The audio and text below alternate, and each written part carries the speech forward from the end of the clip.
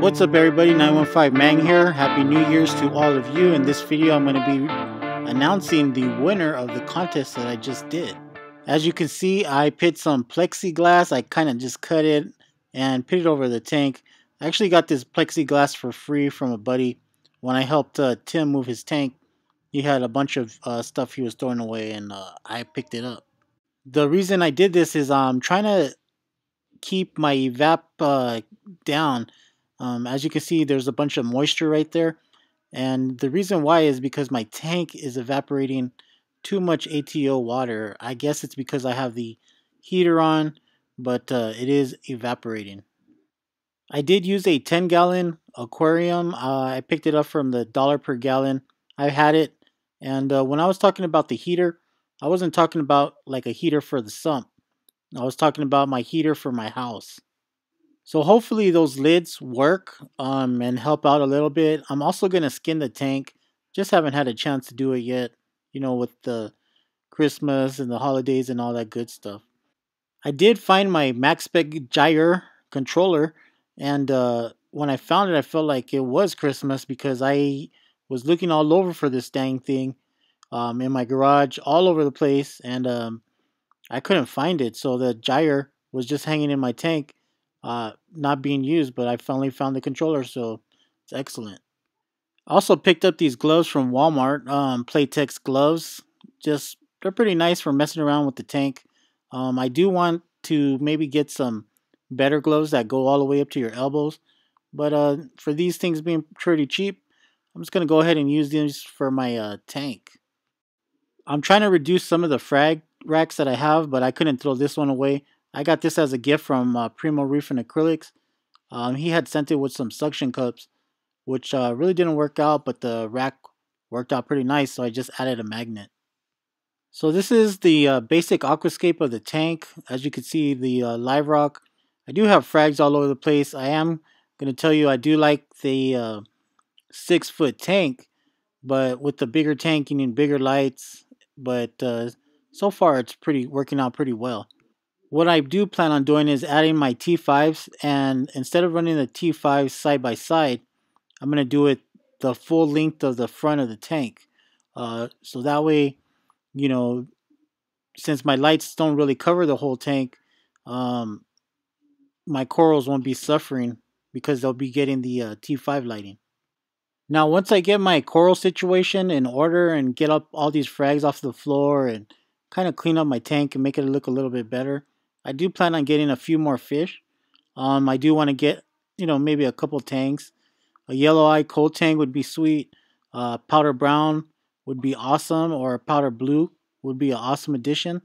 Kind of leaning more towards the powder brown, but it just depends on what my LFS has. I would like to get some firefish, but I need to cover up the top of the tank a little bit better. Because those fish are known for jumping. And then I would like to get a bunch of little small fish. One of the small fish that I want is a purple dotty back. I had it in a 120 and I just love that fish. It was an awesome little fish, you know, and maybe some smaller fish. Also interested in the anthias. What kind of anthias? I don't know, but maybe 3 or 4 anthias would be sweet. And I think that would probably be it for the tank. Maybe a couple of chromies, but the other chromies that I did have, I gave it away with my 24-gallon when I did that trade. But that'll be until later, once I get my coral situation under control, get these frags glued up and out of the way. And then I'm probably still going to add some sand. But I'm not really in a rush right now. I did find my siphon to the water hose, what I use to suck up the water for the sand. So that's great. I won't be using my mouth anymore because I learned my lesson on that one. Now for this tank, I'm thinking about getting some new lights. The Reef Breeders version 2 photons is what I'm actually running, but it's the 50-inch. Since I got a bigger tank, I need like more light spread. And I'm thinking about the regular photon version 2s, but the 32 inches, I would need 2 of those. Or I'm looking at these sunrise LEDs that they sell, but I'm not really too sure if they would be able to keep SPS alive. So if any of you guys have any, let me know. I'd appreciate it. And I looked it up on YouTube, and I really didn't see a whole lot of videos. Also, I think the sunrise might be more for softies. Now, last week I won the Boyd Chemi Pure pack that Danny's Reef Tank did, and I started using that Vitachem. Started, as you can see, it's really milky, cloudy type of deal, and I'm gonna go ahead and target feed my corals with it. They seem to react pretty well, and we'll see how it goes with this stuff. I really didn't even use a whole lot, but as soon as I opened it, I did refrigerate it, just so it will last a little bit longer. The only thing that I use is Acro Power, and when I use the Acro Power, I don't target feed anything. I just spray it in the water and in the water column, and then just let it float around. But I'm interested to see how this Vitachem works out. If it works out pretty good, then I'll continue to use it. I did use Reef Chili.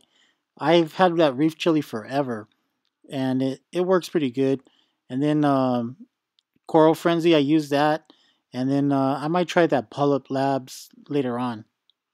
But for the most part, I'm just going to keep using this bottle up, see how it works out, and I'll let you guys know. Whatever you guys use, let me know in the comments below. I'm interested to see how it's working out for you. I did go to my LFS store and picked up a nice size chocolate chip starfish. It was like $5. And sad thing is, this little guy right here is going to go straight in my tank. And then my harlequin shrimp's probably going to find him and go to town. Ended up going back to the hardware store to pick up some super glue gel.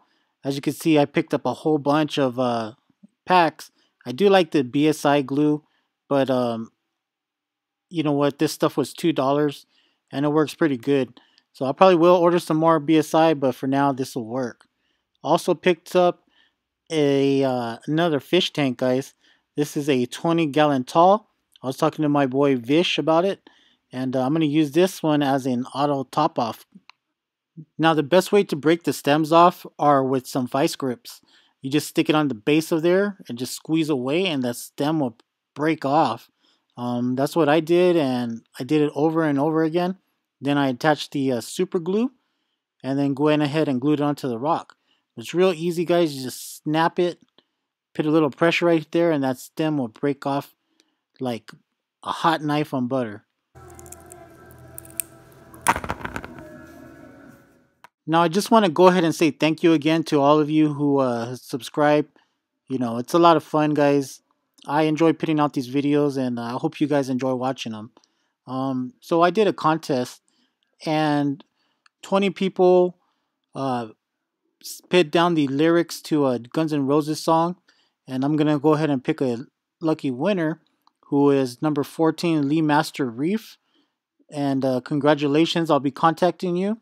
You have your choice between a Marine Depot or a Bulk Reef Supply gift certificate. So I'll contact you, send me your email address, and then we'll go ahead and do it. Anyways, guys, thanks for watching. You guys take care. Have a good one. Happy New Year. Thanks for watching.